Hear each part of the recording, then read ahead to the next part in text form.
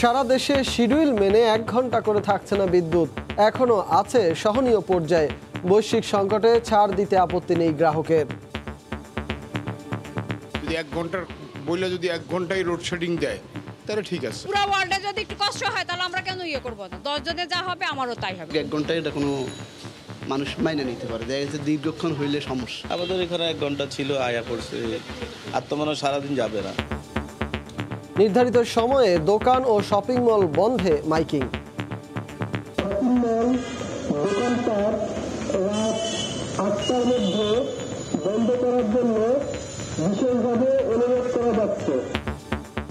জ্বালানি সাশ্রয়ে এটি সঠিক সিদ্ধান্ত, দায়িত্বশীল ভূমিকা রাখতে হবে বিতরণ সংস্থাগুলোকে। আমাদের ইম্পোর্ট করার সিদ্ধান্তটা সঠিক ছিল প্রথম থেকে। আমাদের নিজস্ব জ্বালানি অফুরন্ত না। লোডশেডিং না করে জ্বালানি সাশ্রয় করা বলতে গেলে অসম্ভব। দেখছিলেন প্রধান শিরোনাম, রাত 11টার সময় সঙ্গে আছি আমি সজল মিত্র। এবার অন্যান্য শীর্ষ সংবাদ। রাশিয়া থেকে জ্বালানি সহ খাদ্যপণ্য আমদানিতে বাধা নেই বাংলাদেশের, বলছে ইইউ। প্রভাব পড়বে না ইউরোপীয় ইউনিয়নের সঙ্গে সম্পর্কে। মাঠে যদি কেউ তলোয়ার নিয়ে দাঁড়ায়, আপনাকেও একটা রাইফেল নিয়ে বা আরেকটা তলোয়ার নিয়ে দাঁড়াতে হবে। অস্ত্রের বদলে অস্ত্র নিয়ে প্রতিরোধের বিষয়টি ছিল কথার কথা। ক্ষমা চেয়ে প্রধান নির্বাচন কমিশনার বললেন, এমন বক্তব্য দেয়া ঠিক হয়নি। জেকেজির করোনার রিপোর্ট জালিয়াতি, ডাক্তার সাবরিনা সহ 8 আসামির 11 বছর করে কারাদণ্ড। মানুষ ঠকানোই ছিল উদ্দেশ্য, পর্যবেক্ষণ আদালতের। এবং দাবানল দাবদাহে বিপর্যস্ত ইউরোপ জুড়ে জরুরি অবস্থা, কোনোভাবেই বাগে আনা যাচ্ছে না আগুন। দেশে দেশে বনভূমি পুড়ে ছাই। ব্রিটেন ও ফ্রান্সে সর্বোচ্চ তাপমাত্রা।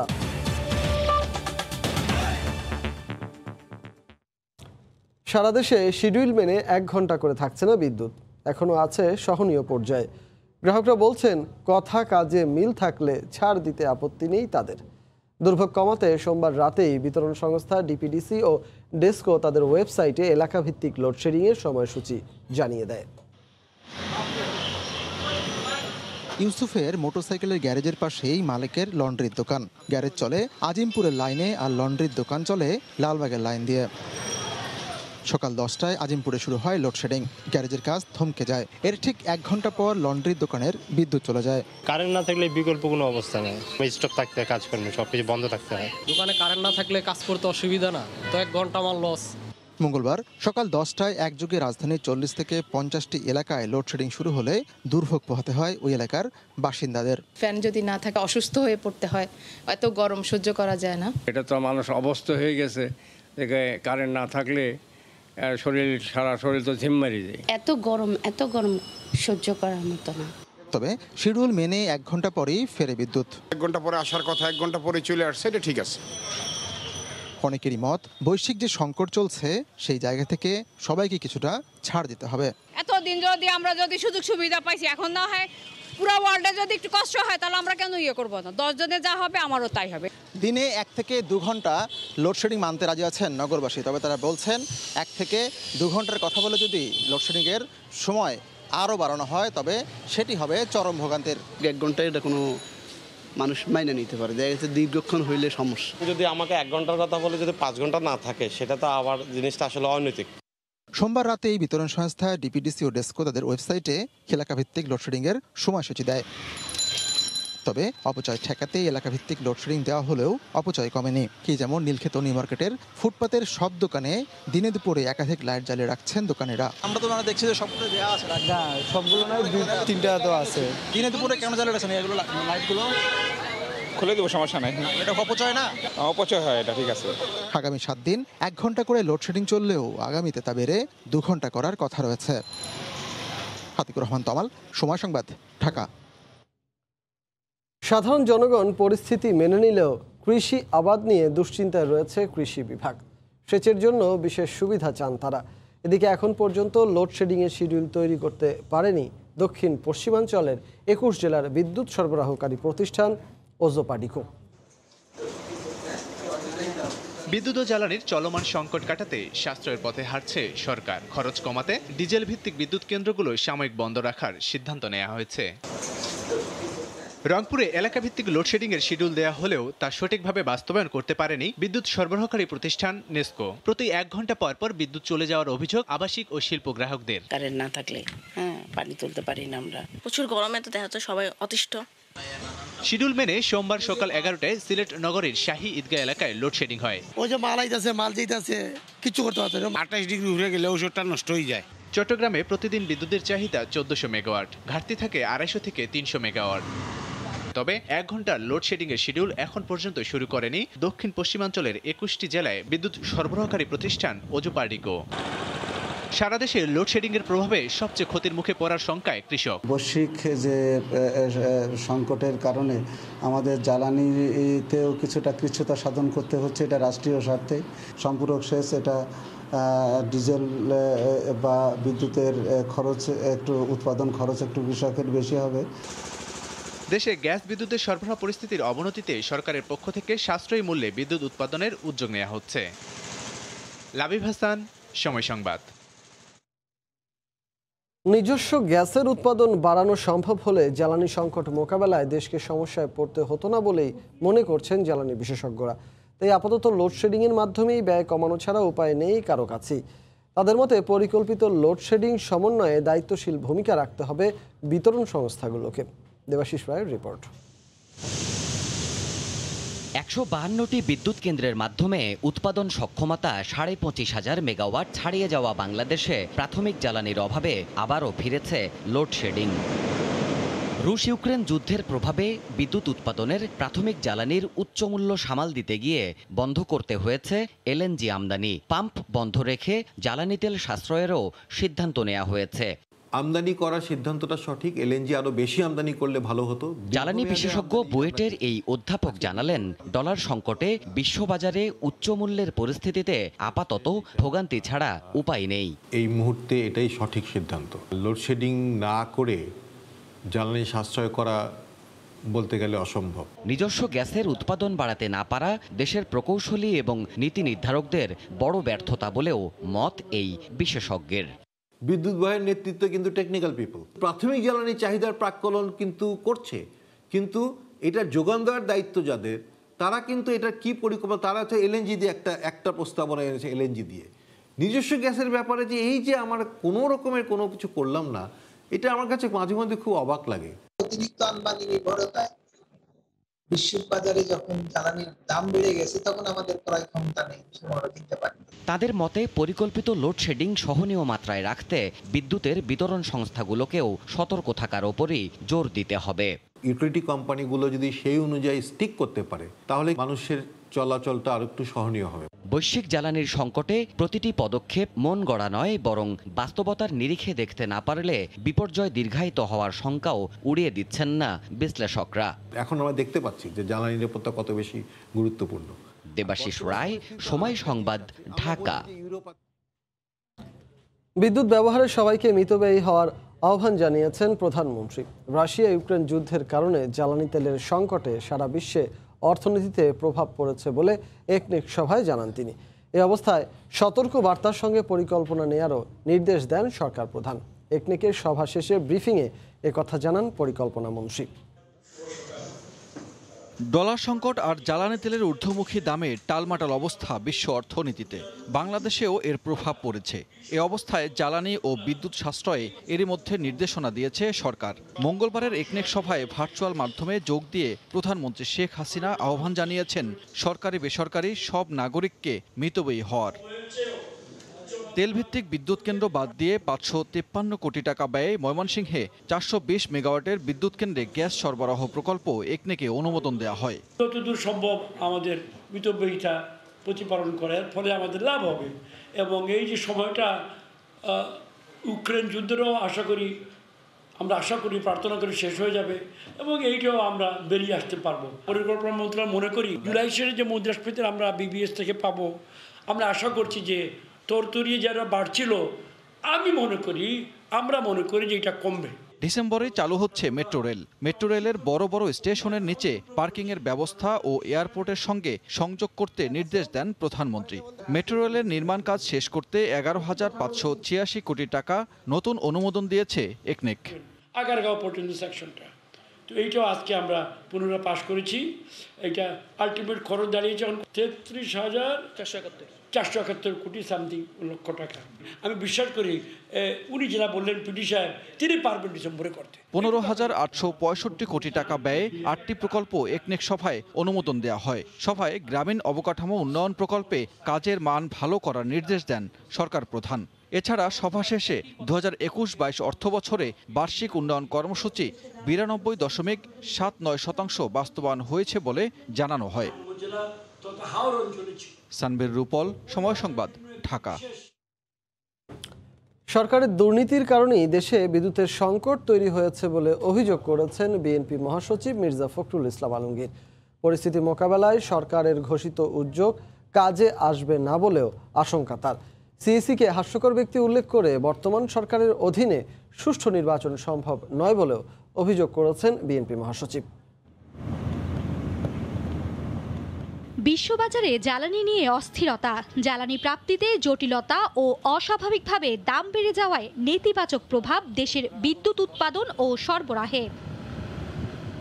পরিস্থিতি মোকাবেলায় বিদ্যুৎ ব্যবহারে সাশ্রয়ী হওয়া সহ সরকারের জরুরি উদ্যোগ ঘোষণার 24 ঘণ্টা পরে মঙ্গলবার গুলশানে চেয়ারপারসন কার্যালয়ে জরুরি সংবাদ সম্মেলন ডাকেন বিএনপি মহাসচিব মির্জা ফখরুল ইসলাম আলমগীর। শুধুমাত্র দুর্নীতি করার জন্য কোনো বিশেষ কোম্পানিকে আপনার অর্থ বানানোর সুযোগ করে দেওয়া এবং তাতে নিজের তার উপকৃত হওয়ার কারণে এই কাজটা তারা করেছে। পরিকল্পনার অভাব এবং এটার মূল্য দিতে হচ্ছে দেশের জনগণকে।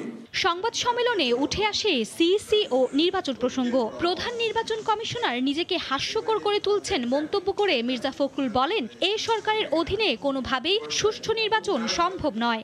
আওয়ামী লীগ এবং ইলেকশন কমিশন যদি মনে করে থাকে যে দেশের সব মানুষ আহম্মক, তাহলে তো হবে না। এটা গত 10 বছর ধরে আপনার এটা প্রমাণিত হচ্ছে যে দলীয় সরকারের অধীনে, বিশেষ করে আওয়ামী লীগের অধীনে কোনো নির্বাচন কমিশনের পক্ষে নির্বাচন করা সম্ভব নয়। সিইসির বক্তব্যে নির্বাচন নিয়ে বিএনপির শঙ্কার প্রতিফলন ঘটেছে বলেও মন্তব্য করেন বিএনপি মহাসচিব। মার্জিয়া মুমু, সময় সংবাদ, ঢাকা। লোডশেডিংয়ের কারণে সরকারের পতন হবে, বিএনপি নেতাদের এমন স্বপ্ন অচিরেই দিবা স্বপ্নে পরিণত হবে বলে মন্তব্য করেছেন আওয়ামী লীগ নেতারা। জনগণকে ধোঁকা দিয়ে দলটি সরকারের বিরুদ্ধে উস্কানি দেওয়ার চেষ্টা করছে বলেও মন্তব্য করেন তারা। রাজধানীতে আলাদা অনুষ্ঠানে বক্তব্য রাখেন দলটির শীর্ষ নেতারা। ঢাকা মহানগর দক্ষিণ আওয়ামী লীগের সভাপতি আবু আহমদ মন্নাফিকে নিয়ে বিএনপি নেতাকর্মীদের কটূক্তির প্রতিবাদে বিক্ষোভ করেছেন দলটির নেতাকর্মীরা। রাজধানীর বঙ্গবন্ধু অ্যাভিনিউতে দলের কেন্দ্রীয় কার্যালয়ের সামনে প্রতিবাদ সমাবেশ ও বিক্ষোভ মিছিলের আয়োজন করে ঢাকা মহানগর দক্ষিণ আওয়ামী লীগ। মিছিল শেষে বিএনপি নেতাদের কুশপুত্তলিকা দাহ করা হয়। এর আগে সমাবেশে যোগ দিয়ে দলের কেন্দ্রীয় নেতারা বলেন, বিএনপি জামাতের অশুভ রাজনীতিকে প্রতিহত করা হবে, সন্ত্রাসীদের রাজপথে নামতে দেওয়া হবে না বলেও মন্তব্য করেন তারা।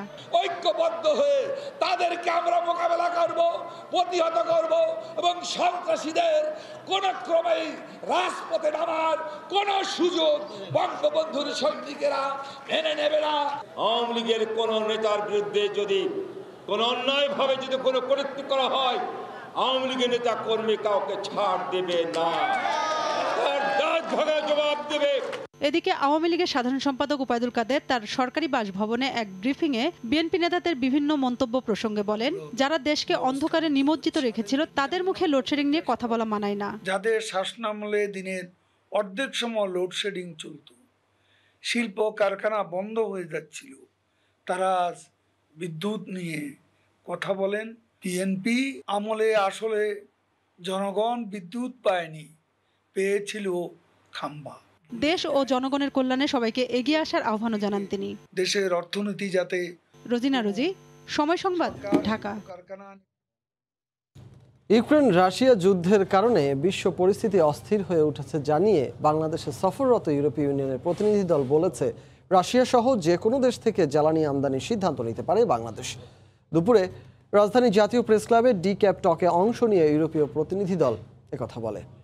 এসব নিষেধাজ্ঞা জ্বালানি সহ নিত্য প্রয়োজনীয় দ্রব্য আমদানিতে বিপাকে ফেলছে বিশ্বের প্রায় সব প্রান্তের মানুষকে। পরিস্থিতি সামলাতে হিমশিম অবস্থা বাংলাদেশ সহ প্রায় সব দেশের। এর সরাসরি প্রভাব পড়তে শুরু করেছে মানুষের দৈনন্দিন জীবনযাত্রায়ও। এমন প্রেক্ষাপটে মঙ্গলবার জাতীয় প্রেস ক্লাবে কূটনীতি বিষয়ক সাংবাদিকদের সংগঠন ডিক্যাবের আলোচনায় অংশ নেন বাংলাদেশের সফররত ইউরোপীয় ইউনিয়ন প্রতিনিধি দল। রাশিয়ার সঙ্গে ইউরোপীয় ইউনিয়নের বাণিজ্যিক সম্পর্ক ইউরোপে স্থিতি অবস্থা আনবে এমন পরিকল্পনা ভুল ছিল জানিয়ে হেইডি হটুলা বলেন, রাশিয়ার উপর নিষেধাজ্ঞার আওতায় খাদ্যদ্রব্য কোনোভাবেই পড়া উচিত না। Rising hunger and food prices, energy prices is not only related to Russian and Ukrainian events. It's also there are many coincidences that have taken place at the same time.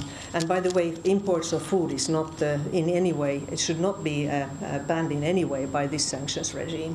EU সংসদীয় কমিটির সদস্য Maximilian ক্রা গণমাধ্যম কর্মীদের এক প্রশ্নের জবাবে জানান, Russia সহ যে কোনো দেশ থেকে জ্বালানি আমদানির বিষয়ে বাংলাদেশ সার্বভৌম দেশ হিসেবে সিদ্ধান্ত নেবে। I don't think that it's our task now to advise you, to push you and to make requirements. So you have an own sovereign government and you have to react that this dispute do not harm our partnership and economic affairs. সফরে দেশের বেশ কয়েকটি garments, পাট, ওষুধ তৈরি কারখানা পরিদর্শন করেছেন জানিয়ে ইইউ প্রতিনিধি দলের প্রধান বলেন, বিশেষ বাণিজ্যিক সুবিধা জিএসপি প্লাস অর্জনে শ্রমিক অধিকার, মানবাধিকার, স্বাধীন মত প্রকাশের ক্ষেত্রে আরও স্বচ্ছ হতে হবে সরকারকে। It is concerning that according to my information, extrajudicial killings still happen, and this of course is a grave violation of human rights. বাংলাদেশের উন্নয়ন, বাণিজ্য, মানবাধিকার ও শ্রম পরিবেশ দেখতে ইউরোপীয় ইউনিয়নের সংসদীয় কমিটির আন্তর্জাতিক বাণিজ্য ITN এর 6 সদস্যের এই প্রতিনিধি দল 17 জুলাই ঢাকায় আসেন। বুধবার তারা ঢাকা ছাড়বেন। শাতিলা শারমিন, সময় সংবাদ, ঢাকা। অস্ত্রের বদলে অস্ত্র নিয়ে প্রতিরোধের বিষয়টি ছিল কথার কথা, সেটি জাতীয় পর্যায়ে এভাবে নিয়ে আসা ঠিক হয়নি। তবুও এমন বক্তব্যের জন্য ক্ষমা চাইলেন প্রধান নির্বাচন কমিশনার কাজী হাবিবুল আউয়াল। নির্বাচনকালীন সরকারের আকার ছোট করতে পারে জানিয়ে সিইসি বলেন, এজন্য কমিশন সরকারকে বাধ্য করতে পারে না। নির্বাচন কমিশনের সঙ্গে রাজনৈতিক দলের সংলাপের তৃতীয় দিন মঙ্গলবার সকালে বৈঠক ছিল কল্যাণ পার্টির সঙ্গে। তবে কমিশনের ডাকে সাড়া দেয়নি বিএনপির সঙ্গে জোটবদ্ধ এই দলটি। দুপুর 12টায় আসে ইসলামী ঐক্যজোট। আসছে দ্বাদশ সংসদ নির্বাচন সুষ্ঠু করতে নানা পরামর্শের পাশাপাশি তাদের বক্তব্যে উঠে আসে সংলাপের প্রথম দিনে অস্ত্র নিয়ে প্রতিরোধে সিএসির বক্তব্যের বিষয়টি। মাঠে যদি কেউ তলোয়ার নিয়ে দাঁড়ায়, আপনাকে একটা রাইফেল নিয়ে বা আরেকটা তলোয়ার নিয়ে দাঁড়াতে হবে। আপনি যদি দৌড় দেন তাহলে আমি কি করব? আমি আপনাকে প্রোটেক্ট করবো, কি করব? পরে পাল্টা বক্তব্যে প্রধান নির্বাচন কমিশনার বলেন, সেদিন সেই বক্তব্য ছিল হাস্যরসাত্মক, অথচ গণমাধ্যমে এটি ফলাও করে প্রচার করা হয়েছে। তবু এমন কথার জন্য ক্ষমা চান তিনি। কখনো কখনো আমরা ভুল করে থাকি, এটার জন্য অনুতপ্ত। আমি হিউমার করতে গিয়েছিলাম, একটু রস, কিন্তু এটাকে যদি ওইভাবে প্রচার না করে কিছুটা বস্তুনিষ্ঠভাবে বলা হতো, উনি হিউমার করে বলেছেন আমি যেন আপনাদেরকে অস্ত্র নিয়ে প্রস্তুত থাকতে, না সেটা আমি মিন করি নাই। যাক, আমাকে ক্ষমা করবেন, ওই জন্য ক্ষমা করবেন। সিইসি বলেন, নির্বাচনকালীন সরকারের আকার কতটুকু হবে সেটি নির্ভর করে সরকারের উপর, এখানে কমিশনের কোনো হাত নেই। নির্বাচনকালীন সরকারের আকারটা কতটুকু হবে এগুলো আপনারা যেটা বলেছেন আমরা দ্বিমত পোষণ করছি না, কিন্তু আমরা আপনাদেরকে অনুরোধ করবো আপনাদের এই বক্তব্যগুলো আপনারা সরকারের কাছে পেশ করেন, কারণ আমাদের যে অধিক্ষেত্র বা নির্বাচন কমিশন হিসেবে এই অধিক্ষেত্রের মধ্যে এটা খুব সুস্পষ্টভাবে জিনিসটা আসে না। তবে নির্বাচনকালীন সরকার যেমনই হোক নিজেদের সাংবিধানিক ক্ষমতা পুরোপুরি প্রয়োগ করে একটি সুষ্ঠু নির্বাচনের প্রতিজ্ঞা করেন প্রধান নির্বাচন কমিশনার। সেই জন্য আপনাদের সহযোগিতা, আপনাদের সমর্থন আমরা প্রত্যাশা করছি। রাশেদ লিমন, সময় সংবাদ, ঢাকা।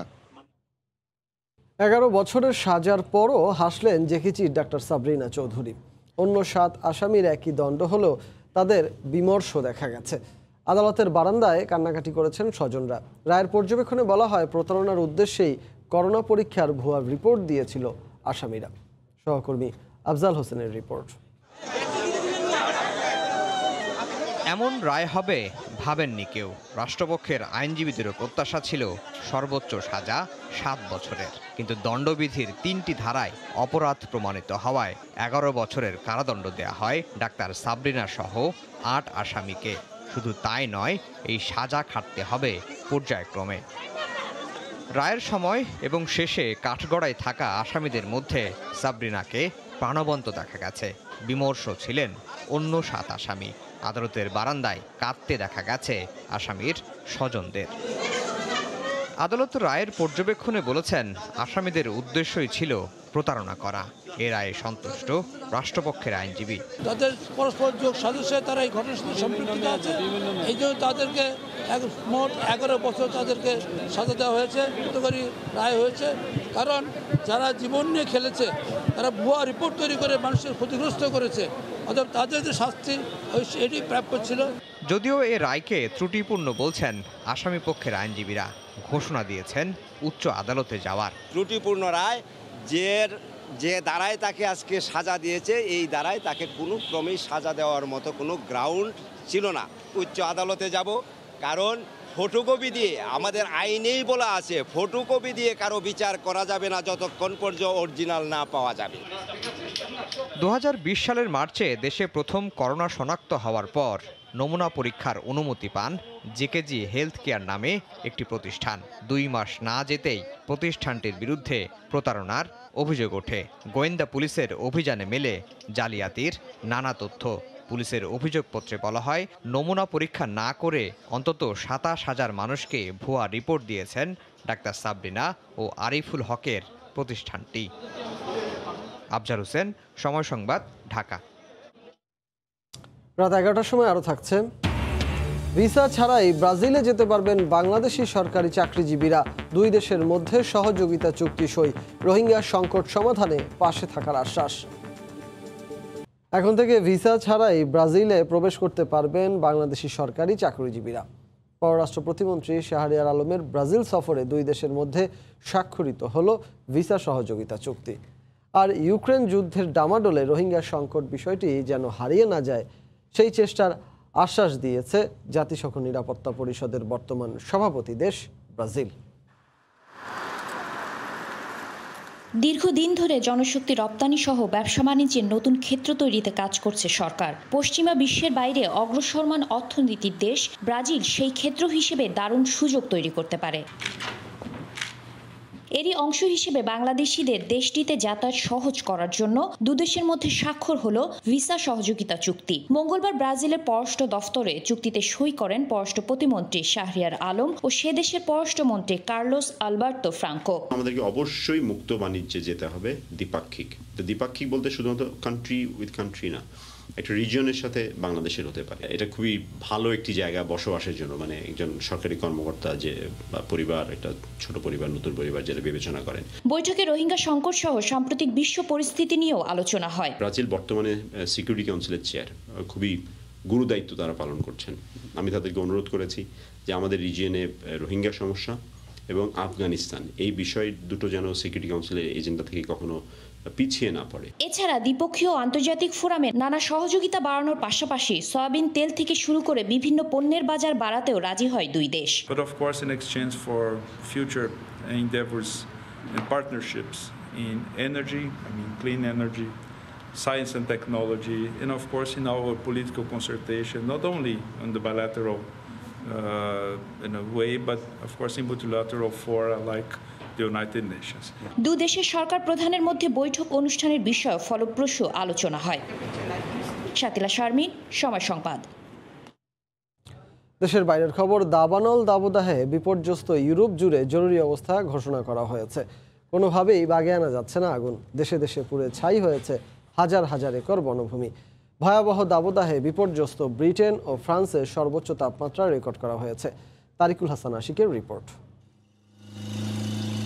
ভয়াবহ দাবানলে পুড়ে চলেছে ফ্রান্সের বিভিন্ন এলাকা। আগুন নিয়ন্ত্রণে আনার আপ্রাণ চেষ্টা চালিয়ে যাচ্ছেন দমকল বাহিনীর কয়েক হাজার কর্মী। তাদের সব চেষ্টা ব্যর্থ করে নতুন নতুন বনাঞ্চল গ্রাস করে চলেছে আগুনের লেলিহান শিখা। দাবানলের পাশাপাশি তীব্র দাবদাহে অতিষ্ঠ জনজীবন। মঙ্গলবার ফ্রান্সে 42 ডিগ্রি তাপমাত্রা রেকর্ড করা হয়। গরম থেকে বাঁচতে বিভিন্ন জায়গায় লেক ও জলাধারে ভিড় করছেন মানুষ। এদিকে স্পেনের দক্ষিণ পশ্চিমাঞ্চলে ভয়াবহ আকার ধারণ করেছে দাবানল। গ্রাস করে চলেছে একের পর এক বনভূমি ও ফসলি জমি। আগুনে সবচেয়ে বেশি ক্ষতি হয়েছে দেশটির জামোরা প্রদেশের। অঞ্চলটিতে ভয়াবহ দাবানলে পুড়ে ছাই কয়েক হাজার হেক্টর ফসলি জমি।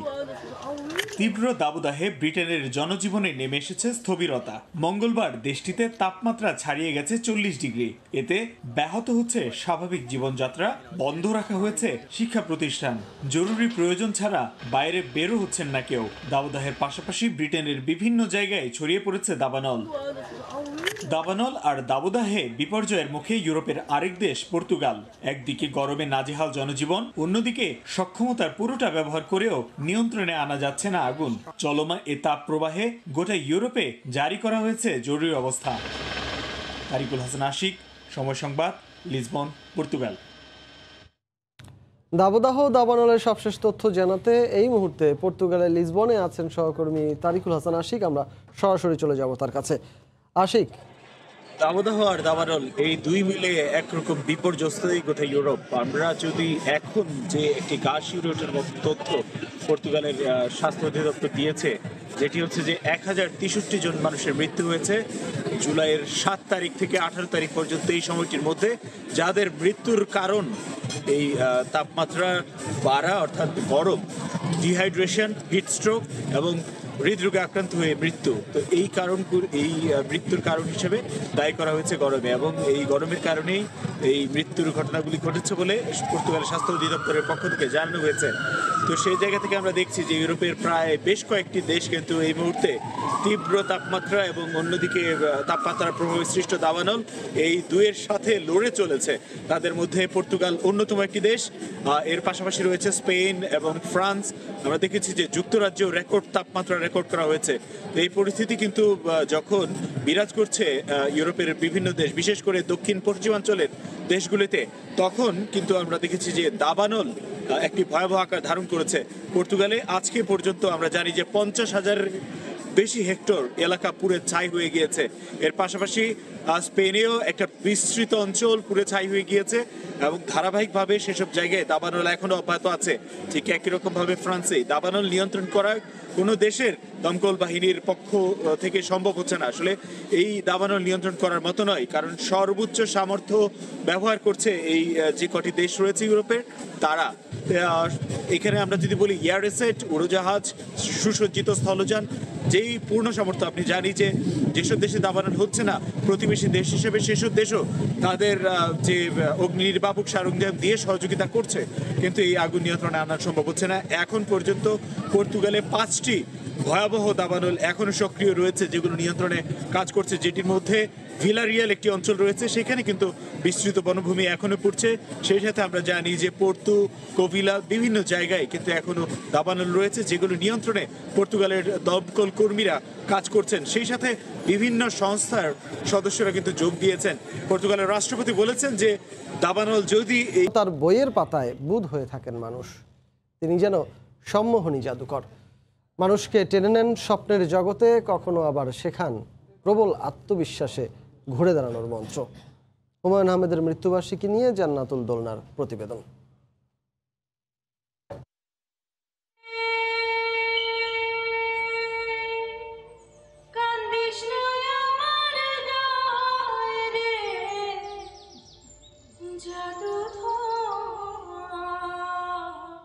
এক আজব মুগ্ধকরের নাম হুমায়ুন আহমেদ। একটি জাতির কয়েকটি প্রজন্মকে শুধু পাঠমুখী করেননি, গড়েছেন বহু স্বপ্নচারী মানুষ। তার অমেয় গদ্যের মায়াজালে এই ভূখণ্ডে জন্ম নিয়েছে জ্যোৎস্না বিলাসে মত্ত হাজার হিমুরূপা।